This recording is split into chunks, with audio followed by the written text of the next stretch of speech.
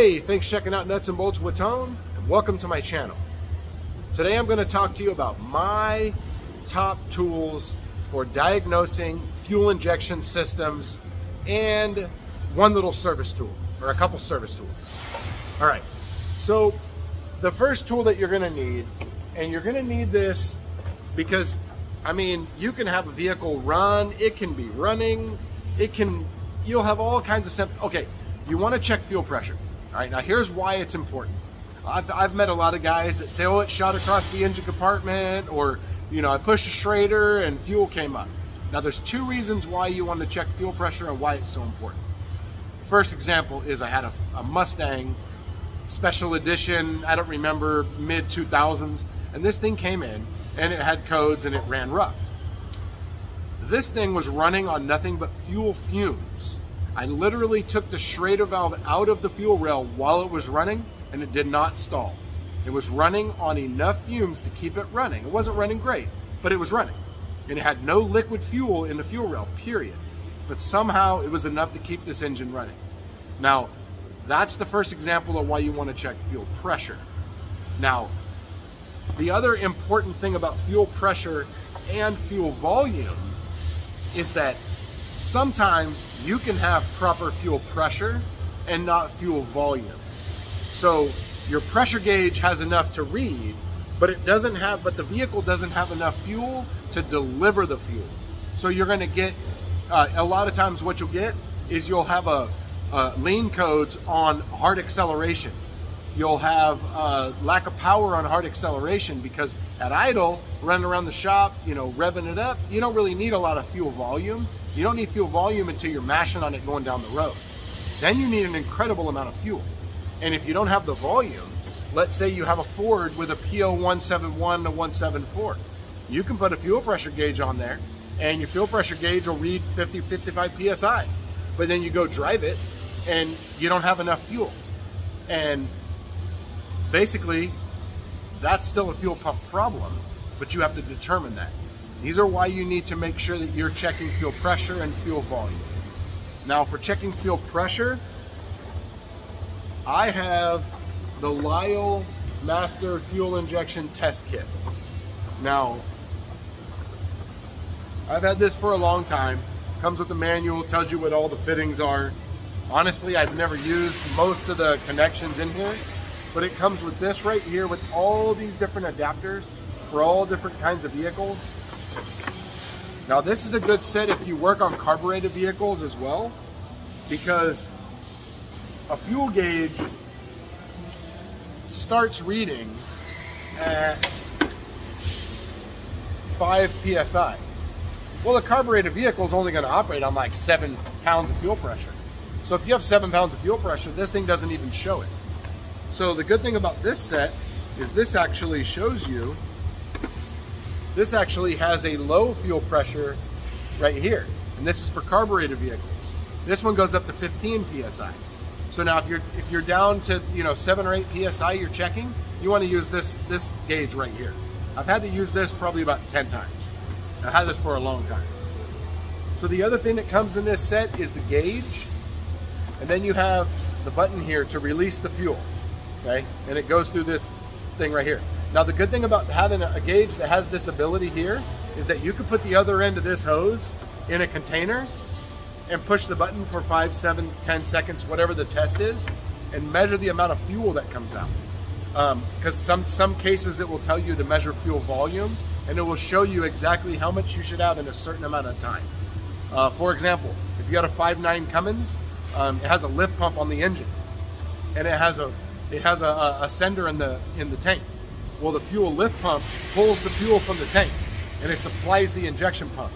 Well, that lift pump is common to fail, and the way you test it is checking pressure and volume. You're supposed to have a certain amount of fuel in a certain, like 20 seconds or something. And it's very, very important that you check that.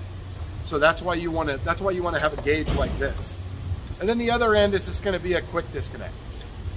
So I have this, now what I use this for mostly, it has a whole bunch of different fittings for checking out fuel filters and things like that.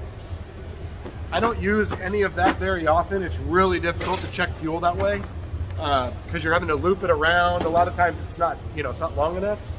So I pretty much have the few that I use. I have the forward adapter end, which is the little short, shallow one. And then I have the GM, which is the longer one. Now these stay in my toolbox because I use these all the time. So you know, and then you just have your quick disconnect. Now the other thing that you want to get, now if you buy this set, it doesn't come with them. OTC, I think the OTC set comes with it, is you want to have a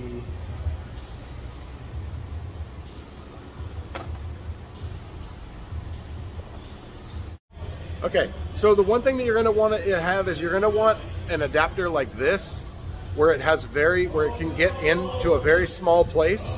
Older Volvos, the Schrader valve is in a spot like this, and if you don't have something like this, you can't get in there. And also 6-liter Power Strokes are hard to get in there, and so I have the adapter for that. So I have this long hose, and basically all I did was I had to buy one that didn't work for my fitting, and I had to grind it down so I can put a rubber hose on there. So then I have this fitting here, which adapts to my fuel gauge, and on the other end I have a GM and a Ford. And you want to have these so you can slip them on there and you can test fuel pressure when you can't get to it.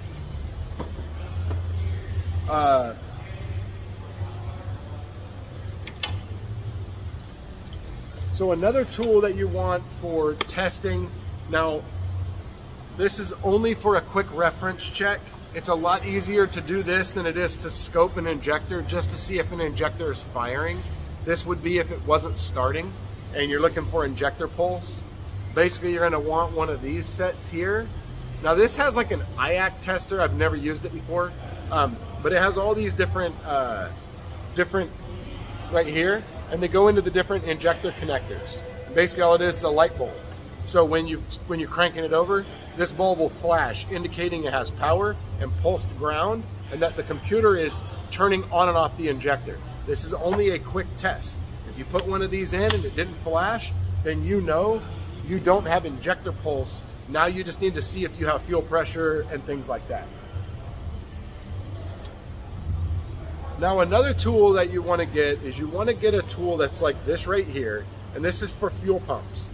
This is for locking in the locking ring, because usually they're plastic, and hitting them with hammers you end up just breaking them. So you want to get one of these. This is adjustable, so you can adjust it all the way in and out. Ford Escapes, Dodges, things like that. A lot of times it's real hard to get in there. So you want to have something like this that can get in there, and you can put a ratchet on there, and you can break that locking ring free and service the vehicle. Now, the other set that you want to get is, now this is for servicing.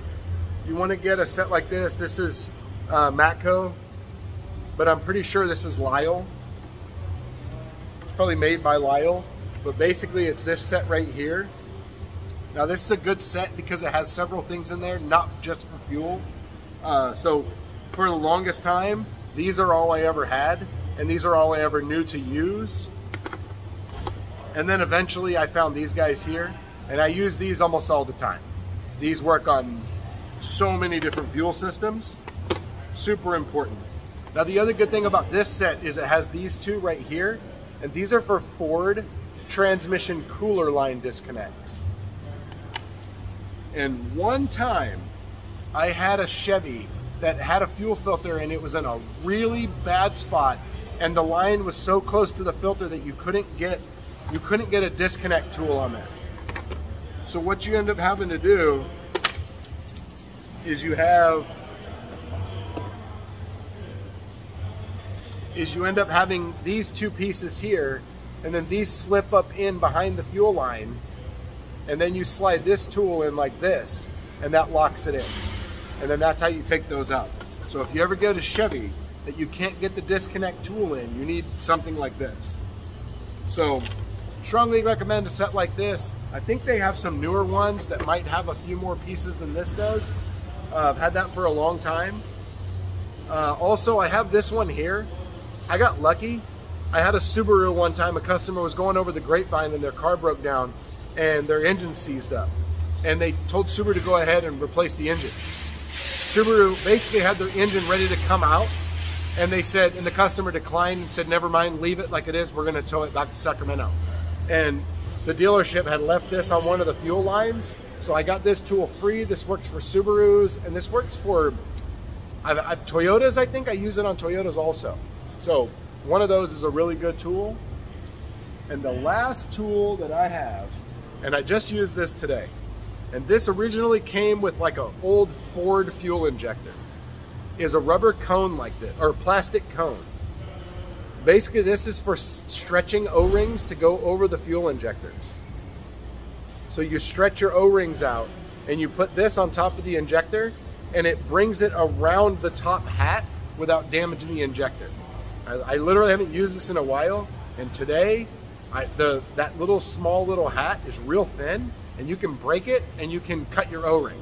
So it's best to use something like this. So you want to get you some of these. If you ever come across these, keep it, and you're going to use it. One day you're going to use it, and you're going to be very thankful that you did. So that is, I thought I had something else. I guess not. I think that was all. So that is my top tools for diagnosing fuel systems and also servicing them.